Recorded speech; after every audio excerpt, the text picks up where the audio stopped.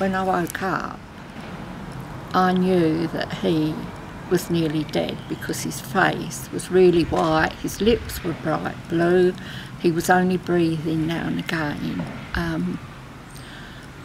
But I couldn't stand it any longer. I just thought, this has got to end now. And I just put a pillow over his face.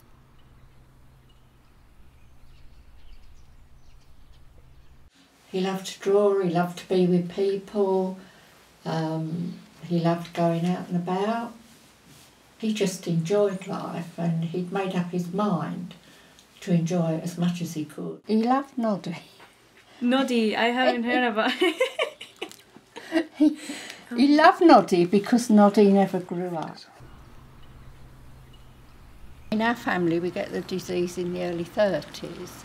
He just said right from the beginning, if I get this disease I'll shoot myself. And he never wavered from that if he got it, he was going to die before it really cut into him. He'd given up his job, they'd offered him redundancy and he took it. And I said, why did you do that? And he just said, oh, things are happening. And then when he asked me to loan him some money, I was really worried because that wasn't like him at all. So I started to see him more, and we would go out for days. And then I suddenly received a shop-bought card, and I thought, he can't draw anymore, he can't do this. And I just knew then that he was going along the path of this Huntington's disease. And then he didn't want to get on a train, he didn't want to be around people. His friends had phoned me and said, look, we know he's in, but he won't open the door. And then he said to me, I'm going to Scotland to visit my friend. I wasn't sure about that, and he said, I'll be away 6 weeks. So I kept phoning, and then one day the phone was picked up and he just said, help me. So we went over there, and when he opened the door, he was like a walking skeleton because he'd been trying to starve himself to death but keep himself sedated with vodka. And what he wanted me to do was buy him some vodka because he'd run out. And instead of that, I called an ambulance. And he was absolutely furious with me. But he stayed in hospital. We would go out and we would have a laugh because he wasn't a depressive person. And we had good times, but it always ended up, how do I die? He had a bad episode and went back into hospital. And I was taking him out because it was his birthday. We were supposed to be going to Southend, and he just said, I want to go back to my flat. I haven't been in my flat for a while, I want to see my flat. So it was his birthday, I took his cards, and when we got to his flat he said, can't be bothered with all that. My friends have got me what I want. And he went into the bedroom and he came back with a syringe and with a packet of what was heroin. And I just thought that was the best way. That was the best way for him, not a violent way. So he couldn't inject it because of his movements were bad.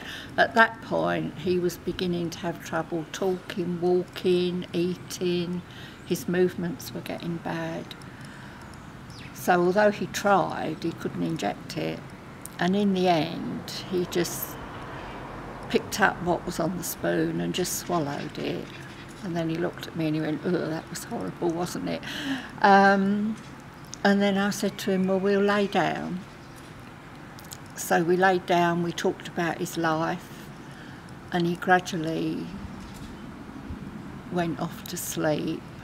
And I went to sleep as well. I don't know, I was happy with the way he'd chosen, if you like. And we both went to sleep. When I woke up, I knew that he was nearly dead because his face was really white, his lips were bright blue, he was only breathing now and again. But I couldn't stand it any longer. I just thought, this has got to end, this has got to end now. It was quite difficult actually. It was his birthday, but it was an easy way for him to go. The police were very kind to me. They never shut me in a police cell. They were very good actually. And in the end I told them exactly what had happened, because there was no way I could keep it inside of me. It was such a big thing to have done that it had to come out. I couldn't keep it locked inside me. So then it all changed to a murder inquiry, which was quite horrible actually. And eventually the police dropped it to aiding and abetting a suicide. And I was happy with that because that was what I had done. So I was willing to plead guilty to that. And I thought that the probation officer at the Old Bailey and the judge were very good to me. I think they took the trouble to understand what it was all about, that it was what Nigel wanted. Yeah, and I thought they dealt with it very well. Have a snivel. And obviously when he'd gone, I want him back, but I don't want him back ill. I want him back as he was.